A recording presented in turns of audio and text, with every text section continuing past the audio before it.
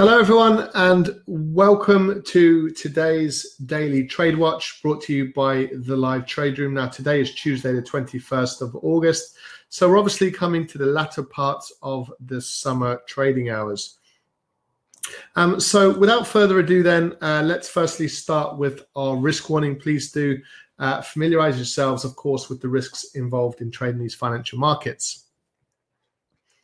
Okay, so let's get straight in and discuss some high probability trading opportunities that we can utilize for the day ahead. Now, for this, we'll get up our trading platform. So as you can see, this is currently up on screen. And we've identified three different trades. So they're all dollar related markets. And two of them are dollar weakness trades. And one of these trades is a dollar strength trade. Now, I do want to explain the reasons for that. So when we look at, we're going to start, and the first potential market that we're looking to trade for the day would be the dollar yen. So what we want to identify is the trend of this market, and as things currently stand, it's very much to the downside. So like we've discussed with all of our traders, we've reached a high, and now we've created a series of lower highs. Just in at these levels in here, and we can also see quite clearly lows and lower lows. So now we are currently at that level, just below, and it's also a weekly low as well, below the 110.10. Now the only caveat we have to that is that we have the 110.100, which is just below this level, which today's market literally bounced off that level. The 110.01. So effectively, we'd be looking to sell this market if we get some continuation below the 110.100 level. So so that's the first market we're looking to trade, and we'll register it with an intraday level on this chart so you can see it very, very clearly. Right, so that's the level to the downside. That's the dollar yen.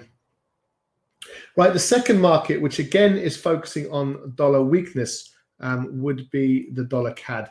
Now, we're kind of seeing the beginnings of a bit of a move to the downside, so we can put effectively a bit of an upward trend line just in here at these levels, and a lower trend line sort of in at these levels in here. So you can see that again, we've got this series of opportunities where this market is making lower highs and, as you can see, lower lows. So it's quite a straightforward idea, really, is to expect continuation at least down to the 129.83, which would give us an opportunity of a decent trade down to that level. Beyond that level, we don't know, because this level here has the potential to hold up the market. So we might see the market held up at that level. But as far as a tradable opportunity is concerned, if we get to see some continued weakness coming into the dollar, then selling the dollar CAD could be a good opportunity, but only below yesterday's low of 130.39. So that's the important level just to go in there, 130.39. So there you go. So that's our trade idea if we start to see some weakness come into the US dollar. Now, if we start to see some strength coming into the US dollar, then we're looking at the 73.38 as a potential level to sell this market from. Now, it's a little bit of an unusual trade for us. What we don't want to see is continuation above today's high, which precisely is the 73.43 level. So if we do get continuation above that level, and we look across the other dollar pairs and the dollar's weakening across the board, then it's a strong focus on the dollar yen and the dollar CAD and looking to sell those markets. And we'll take this opportunity off the radar. But let's say we start seeing some strength come in to the US dollar, and we'll see this little rollover coming in. And don't forget, we do have major news in the early hours of this morning coming in, which has the potential to impact the Aussie dollar as well. So there is a sort of a medium potential opportunity here for the dollar, the Aussie dollar if we start seeing some strength come into the US dollar.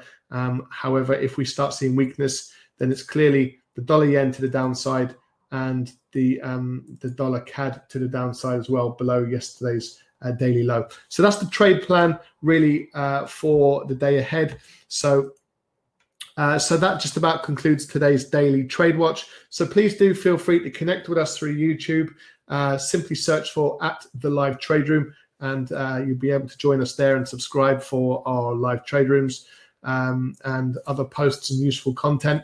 And we'll also have a Facebook page, Instagram, Twitter, and LinkedIn, which you can see the details there currently up on the screen. So all that's left for me to do now is to thank you very much for joining us. We do look forward to seeing you next time. So from everyone here at the Live Trade Room, take care and we'll speak soon. Bye for now.